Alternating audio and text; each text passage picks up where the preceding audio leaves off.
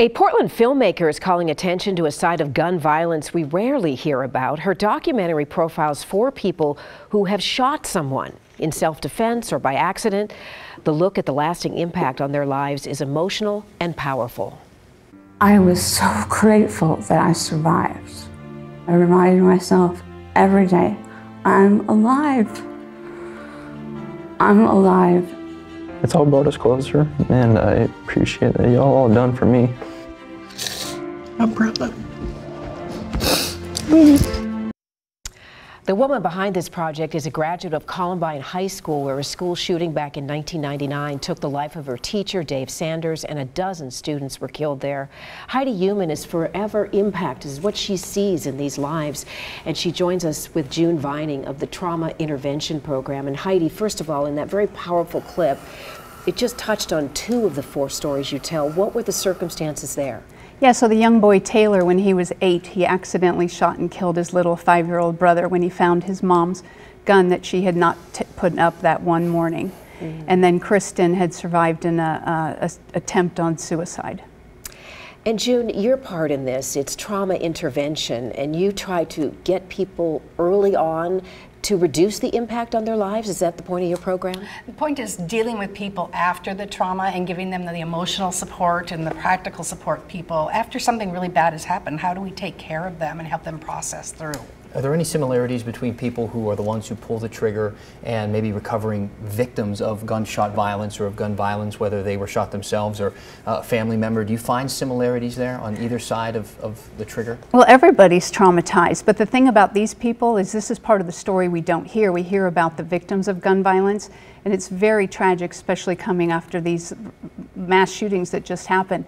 But the people who have the guns in their homes that they're being used every day in suicides and accidental shootings, they're traumatized and they're very alone in the situation. And there's a moral injury that happens. For example, Kevin in the film, he killed an intruder that was in his home, and it was justified, so he wasn't arrested, but he deals with the impact of that. He has trauma and he has all kinds of paranoia and nightmares because of it. And culturally, some would say that some people would applaud him and say, wow, you're a brave man, you did the right thing, you stood up for yourself, you defended your ground.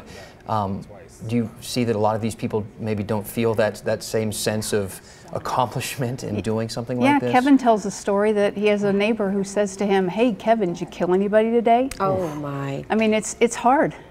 So June, how as a society then can we help with the trauma that these folks are suffering? You rely on volunteers, correct? Who you train? Right. In fact, we have a group graduating tonight, 36 adding to our group of about 200.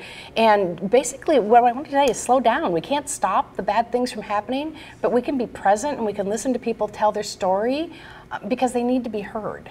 And we don't want to start a statement with "at least." And so many people want to say, but at least you're okay, or you weren't there, or you don't know, and we are affected. We're hearing that right now from people who were at the Reynolds school shooting and now seeing this all on TV, how they're affected, or the Clackamas Town Center shooting. And it's bringing things back, so we need to be kind and gentle and know how to take care of ourselves. A difficult subject to take up, Heidi. How do people see this documentary, and what do you want them to take away from it? So it's going to be released on September 3rd nationally on different platforms like iTunes, Amazon, and a bunch of different platforms like that.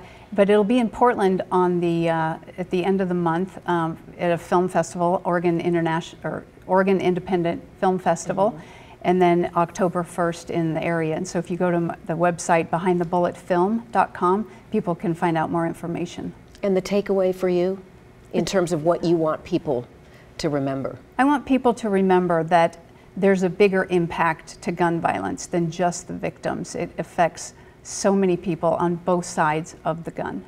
Well, thank you both for coming by today, and a really important, timely topic. Thank you.